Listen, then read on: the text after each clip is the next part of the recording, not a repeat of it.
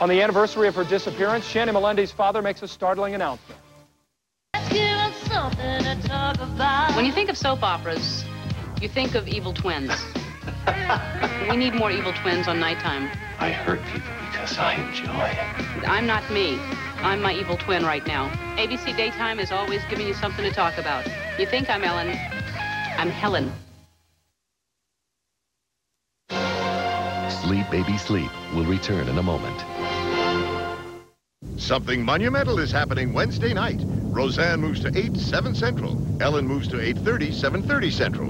And Grace moves to Wednesday at 9, 8 Central. 3 monumental comedians make Wednesday a mountain of laughs. Roseanne and Ellen at new times. Grace at a new night and time. Beginning Wednesday here on ABC. From the Eyewitness News team, these are working stories. Here's what we're working on for Eyewitness News at 11. No one has come forward to claim this baby, abandoned in a shopping cart, but police could be closing in on his parents. 1 year after his daughter's disappearance, Shannon Melendi's father has a startling message for her killer.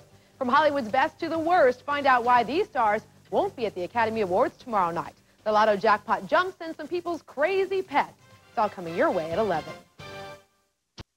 Ana Asqui stands proud in her community, where Cuban affairs are important. A Miami Cuban exile. Concerned, in touch. Ana Asqui, reporting daily on the one and only Eyewitness News.